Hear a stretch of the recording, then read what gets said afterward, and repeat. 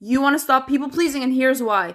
People pleasing is deadly to your business. It's absolutely deadly. There's no way in hell that you're going to be able to name your prices, handle objections, deal with all the different interesting client personalities, negotiate, sell, market, if you are a people pleaser. And this is one reason that women struggle like hell in business. The most brilliant women, the most accomplished women often find themselves struggling to close high ticket deals consistently because of people pleasing patterns and habits.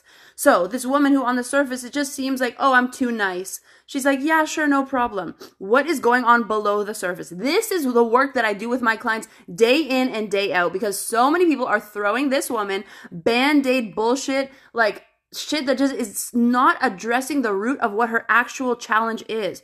People pleasing is a trauma symptom, otherwise known as fawning. And why do we do this? Because we have learned that that is the way that we diffuse a threat, okay? And so this is an adaptive mechanism for women, and it comes into our businesses and it negatively affects us unless it's healed, right? And so below the surface, what's there? A desire to diffuse a threat, a fear of conflict, a fear of being disliked, actually a fear of discomfort or making other people feel uncomfortable, right? And what it translates to is poor leadership or lack of leadership, right? Lack of boundaries, enabling your clients' poor behavior. And that goes for the sales call as well, right? You watering down your truth when you are marketing, putting yourself out there for fear of being disliked, overgiving, not setting those boundaries of like, no, this is my scope.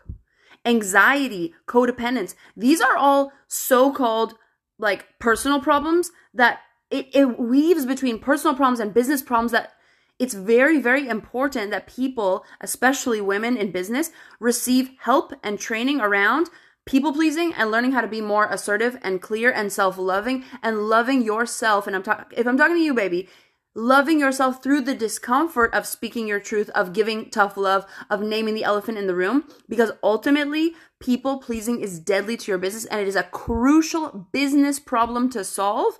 And it needs to be understood as a trauma symptom that can absolutely be healed and must absolutely be healed for you to be the confident business leader that you can absolutely be. I love you. You got this.